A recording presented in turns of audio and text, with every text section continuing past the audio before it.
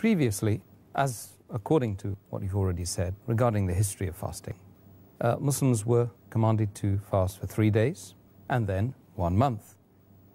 Is this an indication of a contradiction in the Quran? Actually, there is no contradiction in the Quran. Allah says in the Quran, in Surah Al-Nisa, chapter number 4, verse number 82, أَفَلَا يَتَدَبَّرُونَ الْقُرْآنَ وَلَوْ كَانَ مِنْ عِنْدِ غَيْرِ اللَّهِ لَوَجَدُوا فِيهِ اخْتِلَافًا كَثِيرًا. Do they not consider the Quran with care? Do they not ponder over the Quran with care? Had it been from anyone besides Allah, there would have been many contradictions. So no two verses of the Quran will ever contradict. But there's something like abrogation, which people differ. According to me, abrogation doesn't mean contradiction. Abrogation means the verses that were revealed later, as Allah says in Sura Al-Bacara, chapter number 2, verse number 106. We do not cause any of the verse or ayats of Allah subhanahu wa ta'ala to be forgotten, but we replace it with something similar or better. So many a times when things that were prohibited or things that were made compulsory, they came in stages. Not that was difficult or made easy. Sometimes things difficult were made easy. Sometimes things initially were made easy, so people get used to it, and then difficult. For example, regarding prohibition of alcohol. The first verse to be revealed was Surah Al-Bacara, chapter 2, verse number 219, which says that in alcohol, in intoxicants, is profit and loss. Loss is more than profit. It didn't say it was haram, only gave a guidance that loss is more than profit. Then Surah Al-Nisa, chapter 4, verse 43 says that when you're intoxicated, don't offer salah. It didn't say that if you're not offering salah, you can have intoxicants. If that word was mentioned, then there's a problem. It only said, do not be intoxicated while offering salah. And since the Muslims have to offer 5 times salah, that means having alcohol, intoxicants in the morning was out of the question. Maybe in the evening, if you had, by the time you get up in the morning, you become sober. The final prohibition came in Surah Al-Ma'idah, chapter 5, verse 90. Ya ayyuhalladhina amanu, O you believe, innamal khamru wal maisiru, most certainly intoxicants and gambling. Wal ansabu wal aslamu, dedication of stones, divination of arrows, rishtum min amali shaitan. These are Satan's handiwork. Fashtanibu la'allakum tuflihun. Abstain from this handiwork that you may prosper. So here we come to know that the ban, the prohibition on having intoxicants, alcohol, came in stages. It was easy first, only gave a guidance that it's more evil than good. Then, while praying, don't have intoxicants, then final ban came. So similarly, for fasting, no two verses of the Quran contradict. Though there are some people who say, oh, no, the Quran, now that verse did not be followed. I disagree with that. Abrogation doesn't mean a contradiction. Abrogation means the last verse of Surah Al-Ma'idah, chapter 5, verse 90, includes the first two verses.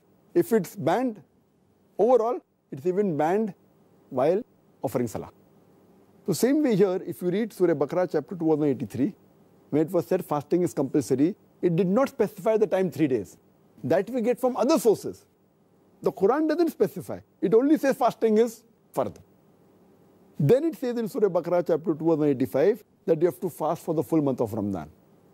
So what was mentioned about 3 days every month fasting was actually from other sources. If it was mentioned in the Quran that you have to fast for 3 days and then it says after that fast for full month, then there's a contradiction. Furthermore, previously it was said again in Surah Al-Baqarah chapter 2 verse 184 that you have to fast, but those who cannot fast or those who can fast with difficulties, they have two options. Either fast or feed a person who's poor, who's indigent. So that time it was not fard. If it's difficult for you to fast, yet you can fast, or you can feed a poor person, but fasting is better, but not fard. Now this was for general. But afterwards, when the verse of Surah Al-Baqarah chapter 2 verse 95 was revealed, then it became fard for everyone. Now this verse refers to those people who are ill, terminally ill, or they're very elderly people. That means mentally they are fine, but physically they cannot fast in their life. So if you're ill, terminally ill means ill for a long period and your health may not get fine. Or if you're so elderly which you cannot fast and every year you'll keep on getting more and more old.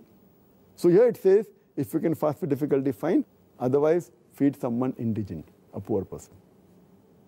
Similarly, as far as having sexual intercourse, previously the rule was you should not have sexual intercourse in the full month of Ramadan, whether day or night.